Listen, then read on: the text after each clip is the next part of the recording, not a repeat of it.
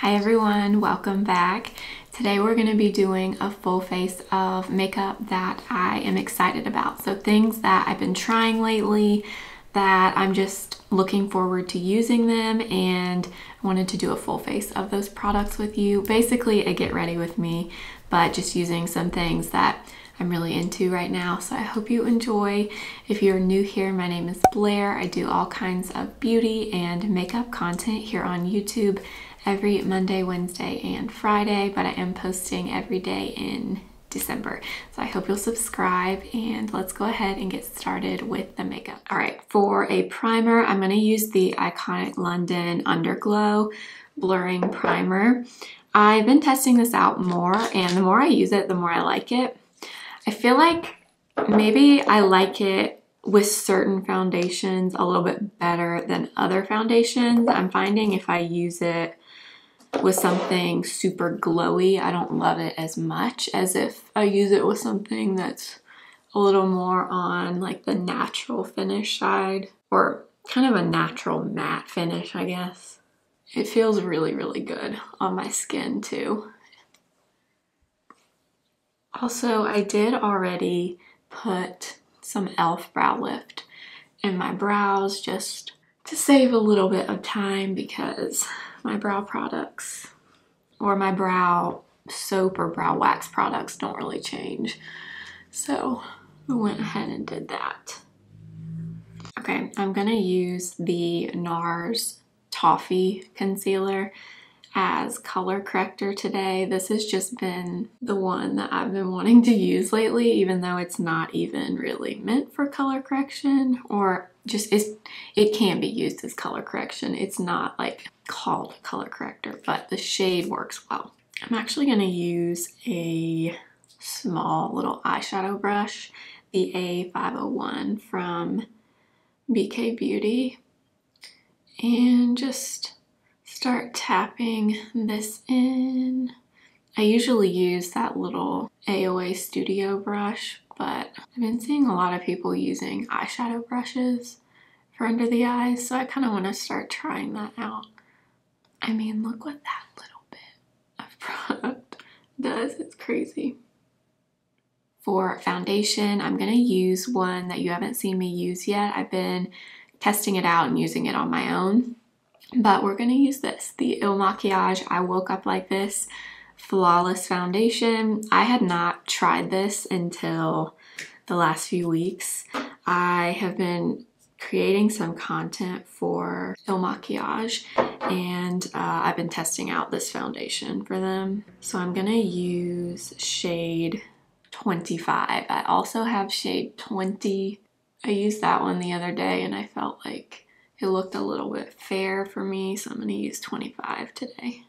And the few times I've used this, I have really enjoyed it. I know there's a lot of mixed reviews on this.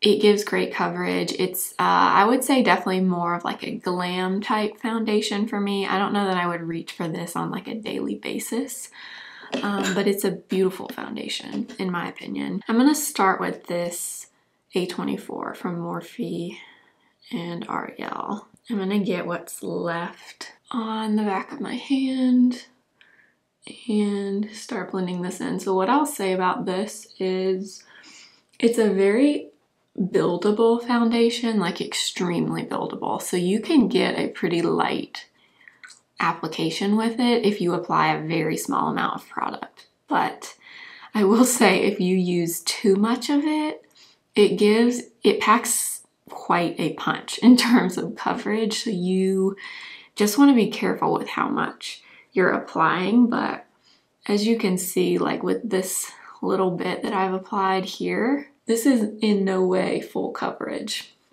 I think most of what I've seen that people that don't like this don't like about it is they say it's heavy.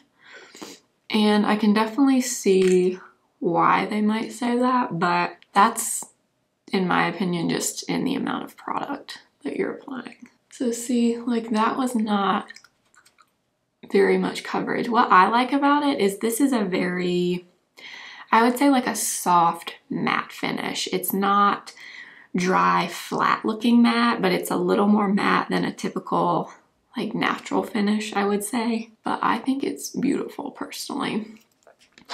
So that's just one layer of it. So that was not even, I don't think that was even a full pump actually.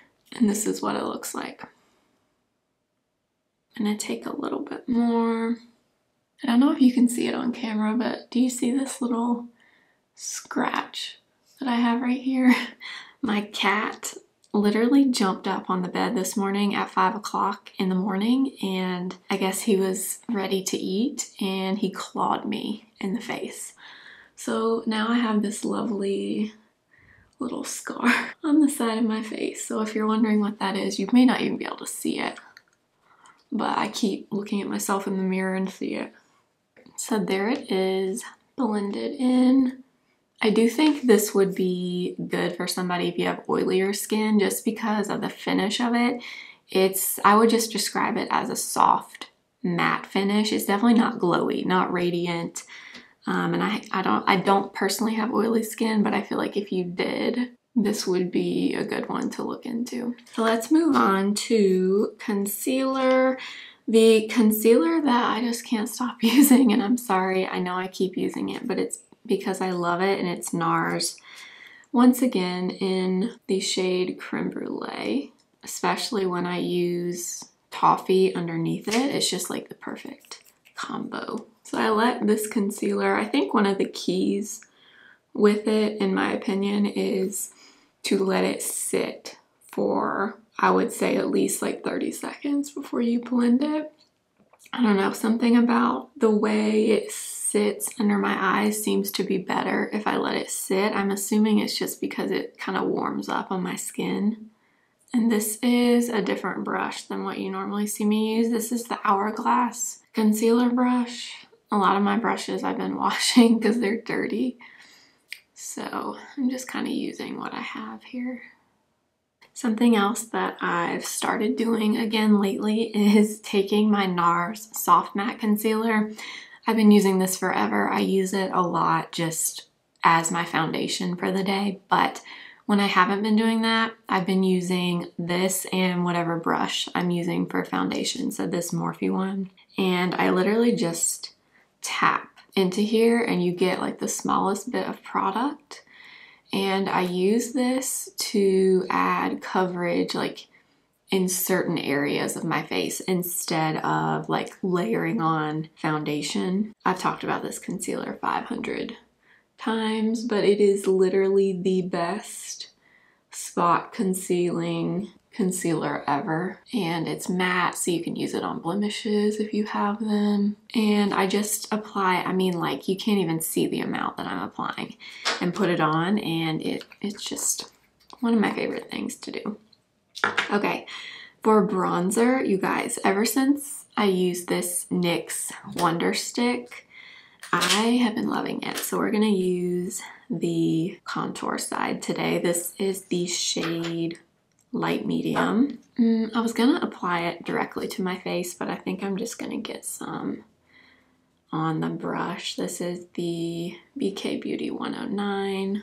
And then start just tapping this on. I did use this in one of my recent videos, one of the drugstore videos, and you can actually draw this one on and it works fine, but I don't, if I could choose, I'm always going to use a brush first. I just feel like it applies things the best. I was watching, I think it was on TikTok the other day, and something came up on my For You page, and it was, I think it was Glamour magazine maybe, but they did like a quick little interview with Makeup by Mario, and they asked him what his easy contour trick was, and he said that he likes to smile and then stamp on a contouring product because you'll get the right placement every time. Have you guys heard that? I had not heard that before. So I've been doing it, and I feel like he's right. 'Cause sometimes, depending on if you're using like a bronzer or a contour, if you ever feel like you don't really know where to apply it, that's kind of a good rule of thumb. But I had never heard that. All right, my newest blush obsession. I actually made a short here on YouTube about this blush because I just love it. I've loved it since I tried it, and it's a Merit blush, but in the shade Cheeky. And I don't know what it is. I think it's the color, well, the combination of the color and the formula, but like, look at this. It's almost like a magenta pink with like a blue undertone. I love it. I love it. So I'm gonna use that same brush that we used earlier and just start adding this on. And this blush is very buildable, so you can get a little bit of color or you can get a lot, just depending on how much you apply.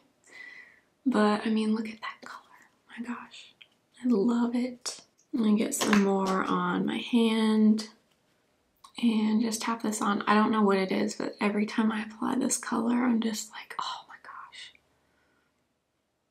All right, I'm gonna set the bronzer and the blush with a powder bronzer and blush, and I am still loving this palette from Essence. It's the Sun Club Matte Bronzing Palette. I use this in my full face of Essence and Catrice from a week or two ago. Some days I've just been using the lighter color, and then sometimes I mix them.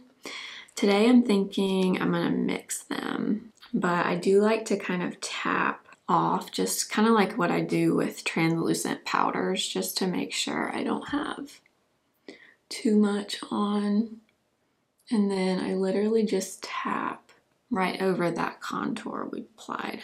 A lot comes off on the brush when you dip into this palette. That's why I kind of tap it off, just to make sure we don't get too much.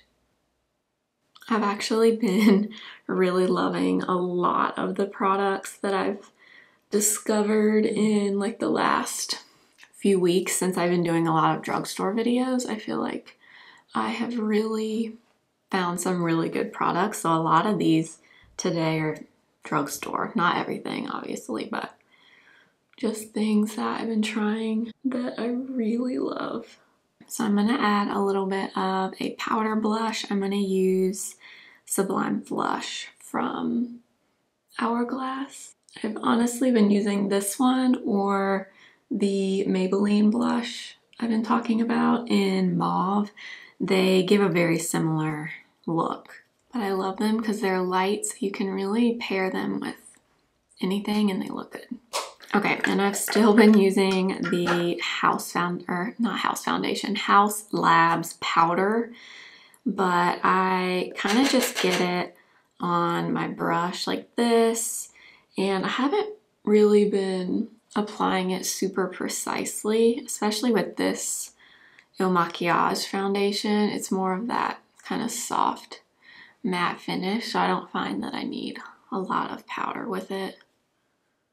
And I have been using it under my eyes, but I mean, I'm using like the smallest bit. This is the A11 from the Morphe REL brushes, and it's actually a crease brush.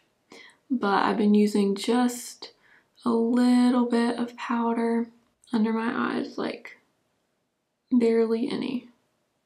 I'm gonna fill in my brows now, and so if you've been watching, you know that I love the CoverGirl Micro Brow Pencil, but since I've been using this Maybelline one from my Maybelline video, that Express Brow, now I'm thinking I like this. I mean, I love the CoverGirl one still, but I wasn't expecting to like this one as much as I do. And this is the shade Soft Brown, but man, I can't believe I like this so much. I was thinking nothing is ever gonna top that CoverGirl pencil. When I used this in that Maybelline video, I just loved how my brows looked. It's a really good color. I mean, don't you think that color is good? I like it.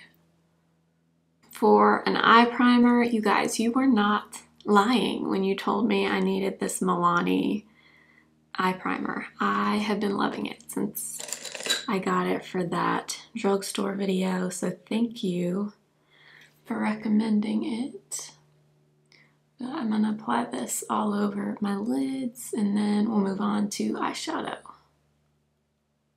For eyeshadow, the palette that I have just fallen in love with, I think I've said this before in a different video, but this little Essence palette, you guys, the Nothing Compares to Nude, I've just fallen absolutely in love with this. Like, I can't tell you how many times I have used it since my Essence and Catrice video. I'm gonna take the cream shade in here and a fluffy brush, and I'm gonna apply that all over and set down that primer. Okay, and then I'm gonna take the light brown in here, and I'm just gonna use that same brush. And I'm just gonna apply this all over the lid and back and forth in the crease as well. And then I'm gonna take a little bit of the purpley like bronze and a small little brush and just kind of add just a little bit of this to the outer corner, like just a little bit though, because I'm gonna apply liquid liner, so I don't need a ton, just like a tiny little bit. And then I really like all three of the shimmery shades in here, so this one, and this one. So I honestly just kind of dip my finger in all of them really lightly, and I just put like a teeny tiny bit like right in the center of my lid, but not a lot because I want just like a little bit of sparkle. And that's been the eye look that I've been obsessed with from this cute little Essence palette. I really want to do winged liner, so I'm going to use this Maybelline, the Hyper Easy. If you saw my full face of Maybelline, I tried this liner and I've been practicing with it since filming that video, and this is my go-to right now. I've been using this to kind of, or to perfect my winged liner technique. So we're gonna do it today. This is in the brown shade. Now that I'm filming myself doing it again, I'll probably mess it up, but probably not gonna be able to talk a whole lot, but I'm gonna shake it. And then I'm basically gonna follow the angle of the lower lash line, follow it up to the tail of my brow, and make my first little line. I have noticed you do kind of have to warm the tip of this liner up. If you haven't been using it, that's the only thing.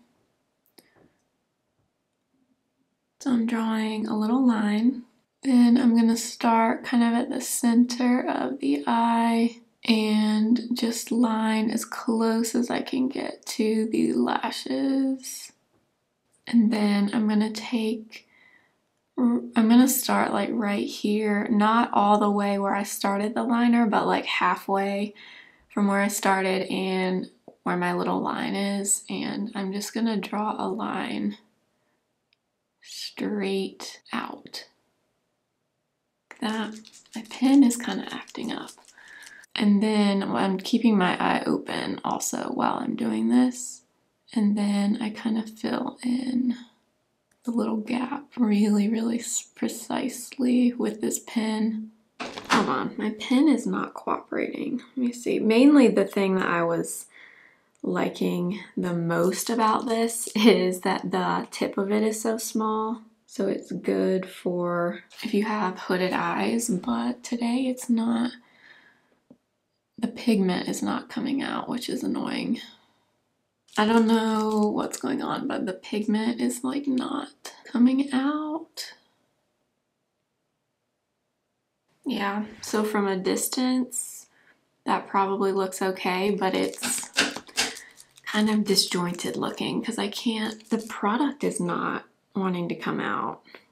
Yeah, I don't know what's going on with it, but do you see how it's like not a smooth, even line? And it's because I'm like having to press and press and press and the product's not coming out. So maybe I spoke too soon on this. I love the size of it and the tip of it is perfection, but I need the product to come out. It's not working, oh no. Like this is a brand new eyeliner. It should not be dry yet. Oh no, I was like bragging about this eyeliner and now I can't get the pigment out. Dang it. Change of plans. I guess we're not using that one. I have one other brown liquid liner. This is the one size one, and this one is nice, but see how much bigger the tip on this is? So if you have a small eye or if you have a hooded eye, like look at the difference of these two. See, this one is so much larger, which is going to be harder. I'll attempt. I've already done this eye, so.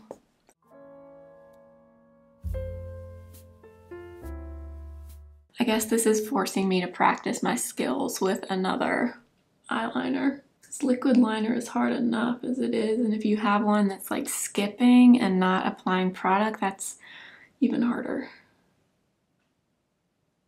So I managed to do it with that liner. So I don't know, maybe I'm just hopefully getting better at liquid liner. I don't know, I'm really into it right now, so I really want to perfect it so I feel confident doing it. So sadly, I don't know now what to say about this. I love the size of it. I don't know, maybe, I don't know. I don't know what could be causing it to already be dry. It's only like 3 days old, so I don't know.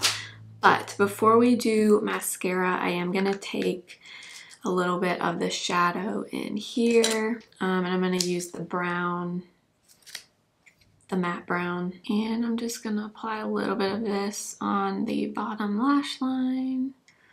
And then the mascara that I've really been loving is the Lash Sensational, and I'm still testing out the waterproof version, which is what this is. I wore it the other day and I did notice that my lashes seem to be more curled by the end of the day than they normally are. But I want to keep testing it and see if that's just in my head or if it's actually true. And then last, for the lips, I'm going to line with the NYX Line Loud in Global Citizen. Kind of cooled off using this for a minute, but I'm back on it now. And what I'm going to use for the lips today is actually another one of these. So I've used the shade Cheeky in one of my drugstore videos. I used the shade Wicked in the full face of Maybelline, and then I went and bought Peachy number 15, and I haven't used this one yet, so I wanted to use it today. I think this is going to be a good neutral. So let's see.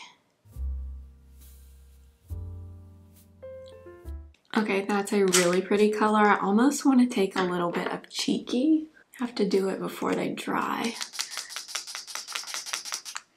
Yeah, I kind of want to take a little bit of Cheeky. Yeah, I kind of like the combo. Peachy is obviously more peach. This one is more of like a mauve-y color, so together. Ooh yeah, I really like that color combo. All right, you guys, that is gonna be it for this video. I hope you enjoyed. I love how this turned out. The only thing I'm disappointed in is that eyeliner. That's really unfortunate, but everything else, I love how it looks. These are just things that I've been excited to use and reach for, so I figured we would use them all in a video. But thank you for watching. I will list and link everything below. Make sure you're following me over on Instagram at simply.blair and TikTok simply.blair1, and I will see you tomorrow for another video. Remember, simply be you. Bye.